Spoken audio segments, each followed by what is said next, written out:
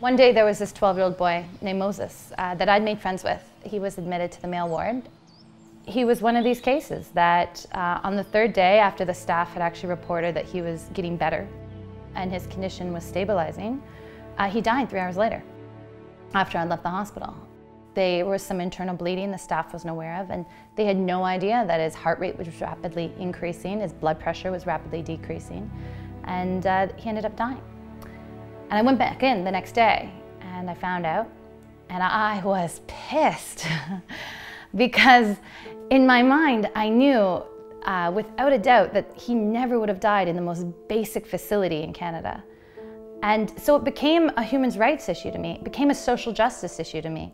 Because what, by virtue of being born in that facility, in this community, does that justify and make it okay that he can die there when he never would have to die here? And the answer was no, of course not. So I saw basic diagnostic medical equipment as a way to address this issue and empower the staff to be able to provide care for their patients and save somebody like Moses.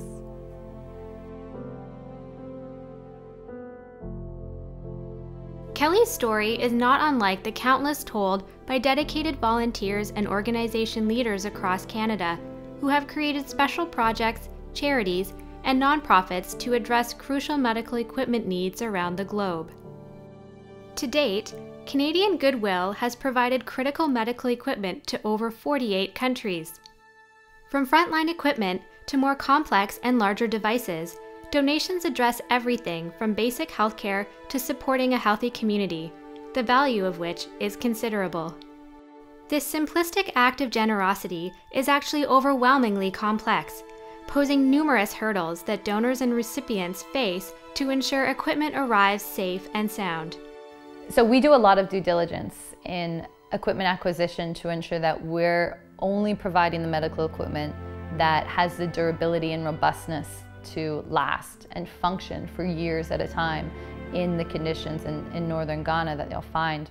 Our primary sources are manufacturers and medical equipment charities that receive mass amounts of equipment donations from hospitals, from manufacturers, and then they deal it out to the smaller charities. 85% of our equipment is brand new and unused, which is fantastic.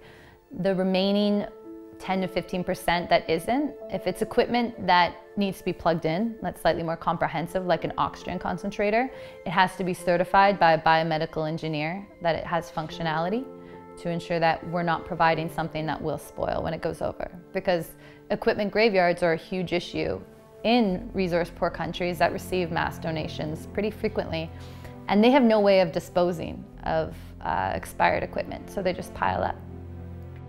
Medical equipment graveyards are a grim reminder and symptomatic of the challenges that face the donation process, often blockading hospital floors, creating landfills, and placing undue pressure on a system that is already heavily taxed. Too often, the majority of this charitable act goes to waste. Donating poorly functioning equipment at the outset is one of the reasons that donations can go awry. Research has shown that Canadian organizations often fail when it comes to inspecting equipment and checking for compatibility of electricity supply. When donations are received, few organizations ask for confirmation that the equipment arrived in working order, or are provided status reports on the functionality of the equipment over time. Donating equipment that isn't truly needed can also lead to poor outcomes. I think it's immensely important to stick to the research that you've done.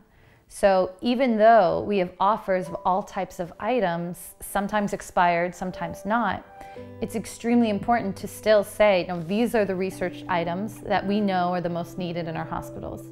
And going away from that means you're going to be providing things they don't really need, and they don't have a way, again, to safely dispose of.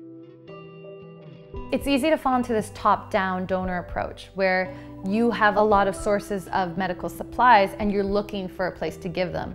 And I don't find that's necessarily the most effective way, because then sometimes you're projecting somebody's needs for them, and that can create errors in the impact your projects is going to have. So with all this generosity and support to nations around the globe, how can Canadians improve?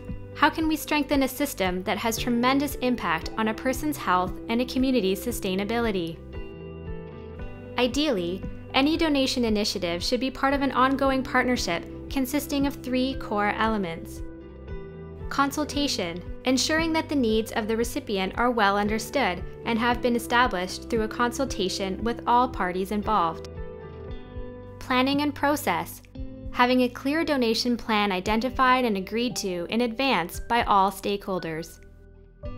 Monitoring and follow-up. Perhaps the most important element is a sustained and supportive relationship with the recipient institution, ensuring long-term success and impact. I think it's important to work with a researcher if it's possible, because they'll just ask questions that maybe you're not used to thinking of. And they'll keep you in check to ensure that the projects are meeting a sustainable end or are reflecting an expressed need, that you're not targeting things and slipping into what's easy. Teaming yourself up with other individuals, other corporations that are critical and that are always going to try to make your projects as strong as possible is always a sure bet to success. For more guidance on all of the steps involved in an effective donation process, several online resources are available, including the World Health Organization's guideline document and the Tropical Health Education Trust's Making It Work Toolkit. Because what starts as goodwill and a desire to make things better should ultimately create an equally promising outcome.